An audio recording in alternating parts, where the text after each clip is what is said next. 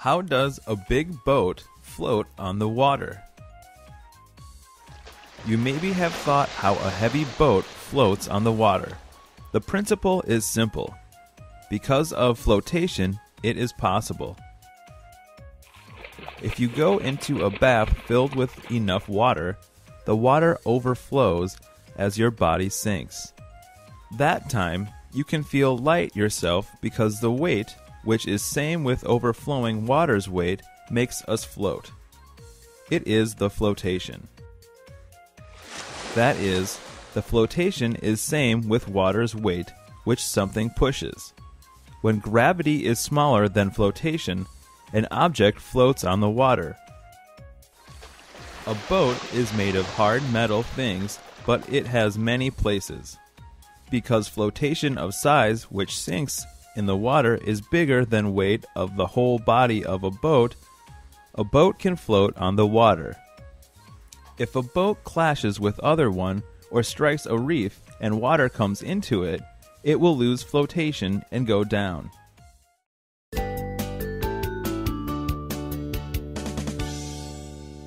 Where does a mermaid originate from? A bust of a mermaid is person and the rest part is a fish. It we have known is an organism in legend. You also maybe have heard about it in a story or movies. The story of the Little Mermaid has been well known in the world. Usually, people understand a mermaid as a beautiful woman who has long hair. There were many people who saw it in an island or seashore in the 15th century, but actually, nobody has catched it. Because of this reason, there is no help to consider it as an organism in legend. According to unbelievable assumptions, a mermaid was originated by a dugong, a real organism. A dugong belongs to mammals. The figure of a mother dugong nurses to its baby is similar with the figure of person. Someone said that sailors misunderstood a dugong in distance as a mermaid. If a mermaid you have known is real, how do you feel that? Can you be a good friend with it?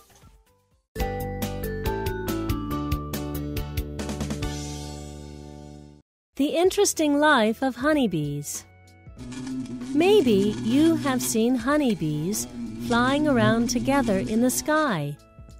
A honeybee home is called a hive. A honeybee society is made of 3 rankings. The highest ranking is the queen bee. There is only ever 1 queen bee in each hive.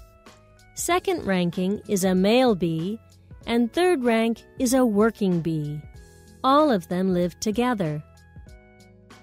A queen bee carries on a family line. She uses the male bee to mate, then the male bee vanishes or it is killed. The queen bee is the only one that lays eggs. When the eggs hatch, the working bees take care of them by feeding them a royal jelly-like substance. These working bees hope one day to become a queen bee. A queen bee can live for several years, but a working bee life is about 50 days. When bees' hive increases, a new queen bee is needed. A new king and queen bee is appointed, and the hive will be split. Working bees do various chores, like cleaning or fixing a hive. When they take food into the hive, they let other working bees know the direction and distance where the food is by dancing. When you see bees flying around the hive, you can be assured there is honey there.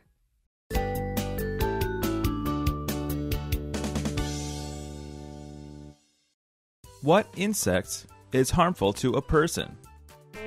One thing among living things that make us tired is a fly and mosquito. They live in dirty places and have many germs. Moreover, they move germs to everywhere. They are beneficial insects, but harmful one either. A black beetle and moth spread germs flying on the air.